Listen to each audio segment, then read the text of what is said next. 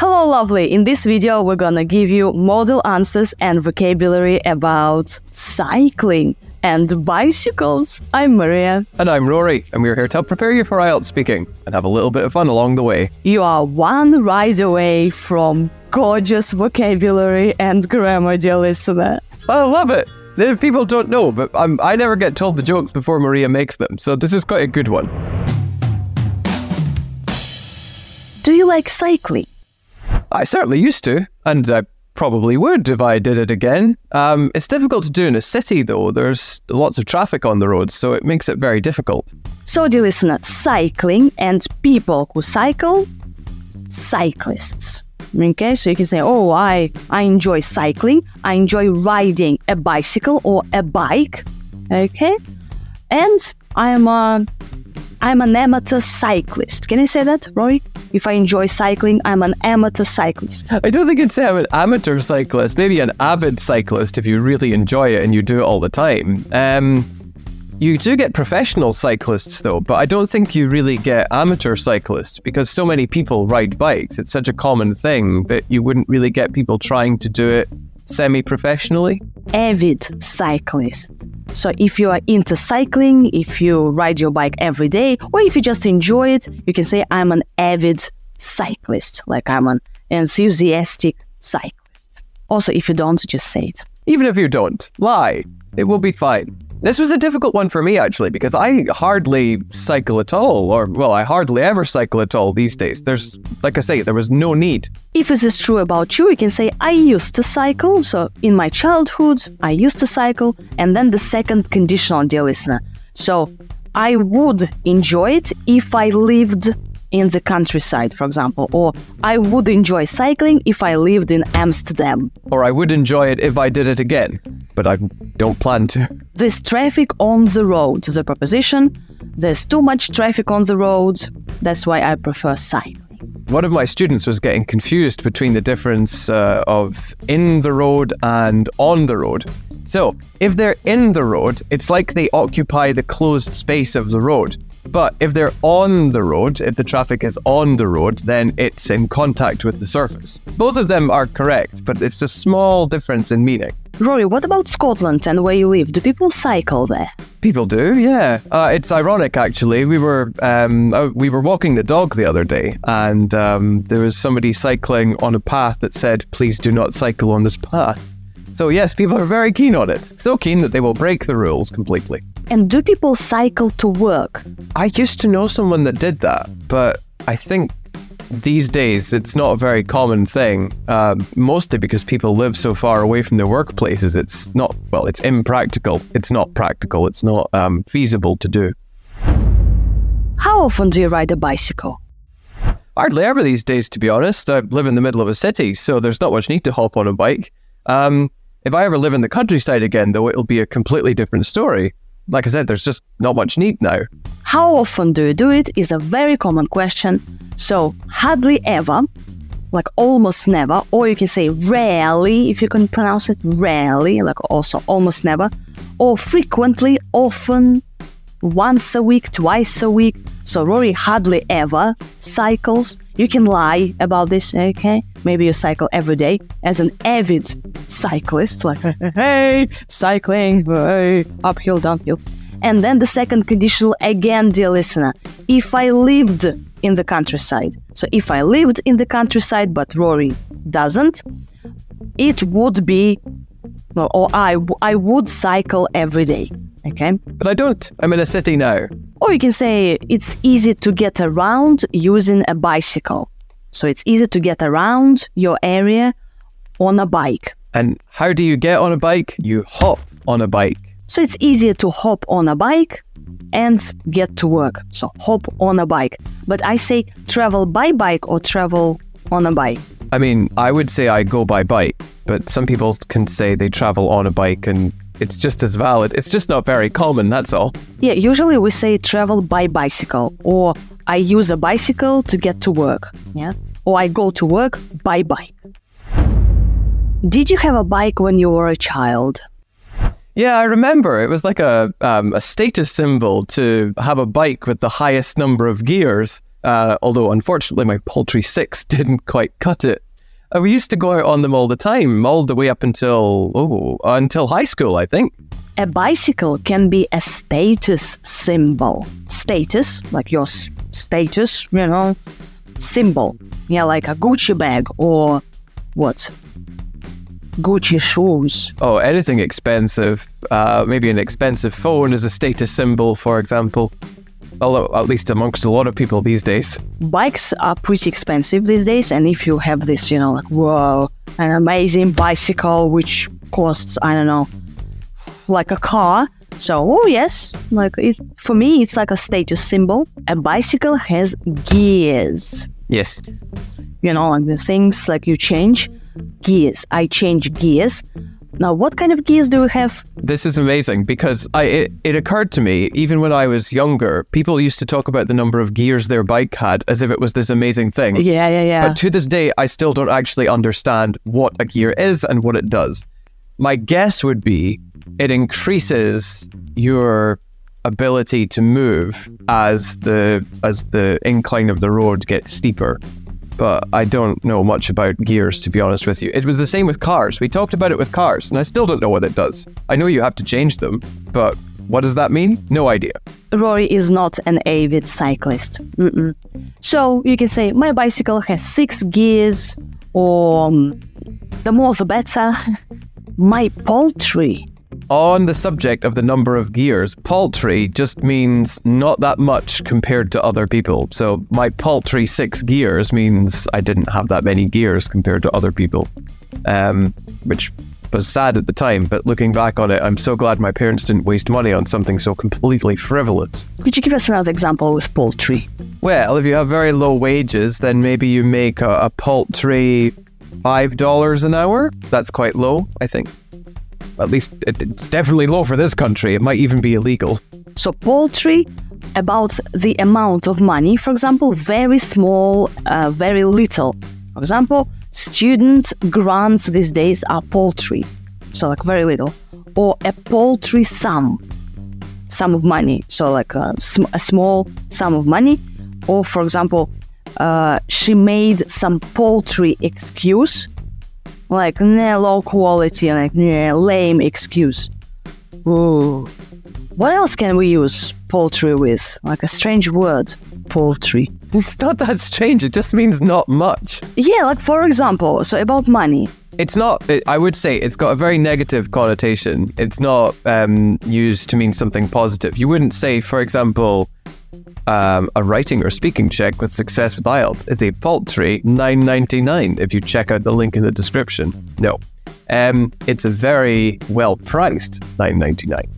Yes, a little bit of advertising there. Or I paid a paltry sum for your premium episodes. So just like a small sum of money for the premium episodes. The link is in the description. Yeah, but it makes it sound like it's not worth much, whereas it is worth a lot. Ah, okay. So it's negative. That's where the negativity comes in. Ah, no. So we can't use paltry about our premium because our premium is pretty much quality, the best quality ever. So, you see, dear listener, negative. It's competitively priced. Oh, yes. When was the last time you used your bicycle? Well, I got shot of my old one in April, April 2023, just before I moved. So probably way before that, maybe in September 2022, so a long time ago. It was a pretty sorry sight, to be honest with you. The chain was coming off and I don't think the gears worked very well. And the handlebars were quite loose. So whoever I sold it to, I think they got a pretty raw deal. I got shot of my old bicycle before I moved out. Shot like...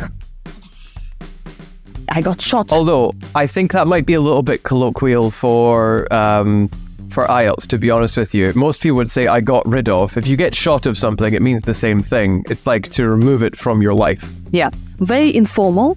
But again, it's possible, right? So I got rid of my bicycle and I sold it or I threw it away. Or I got shot of my old bicycle, and Rory doesn't use bicycle. He said, I got shot of my old one. One refers to bicycle. The examiner asks you a question about when was the last time you used your bicycle? My old one bicycle.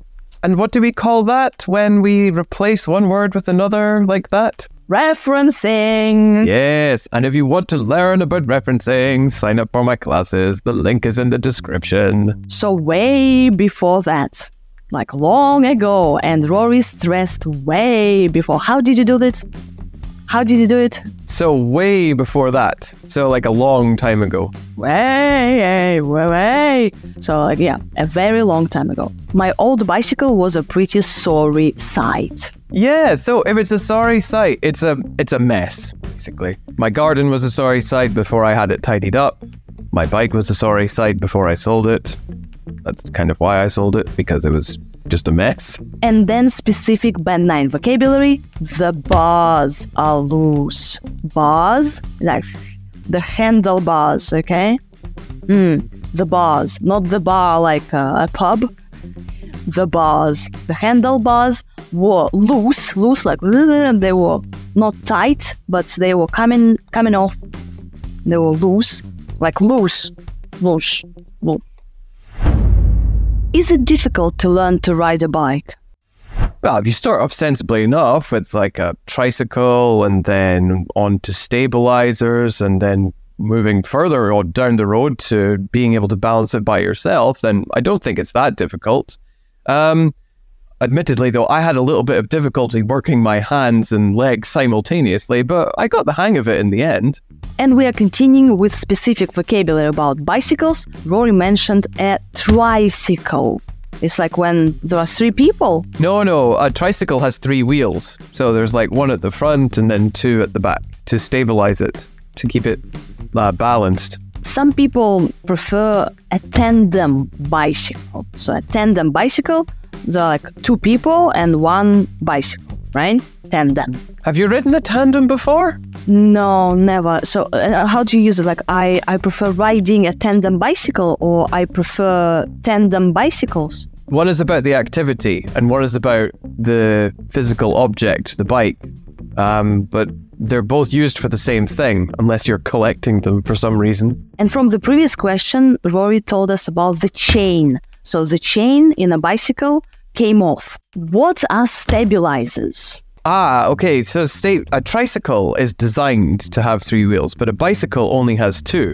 However, if you're learning to ride one and you're very young and you don't have a good sense of balance, stabilizers are extra wheels that you add on the back, and they keep the bike level, and you, well, work with them until you're ready to not work with them anymore, and then you remove them, and you're free to go.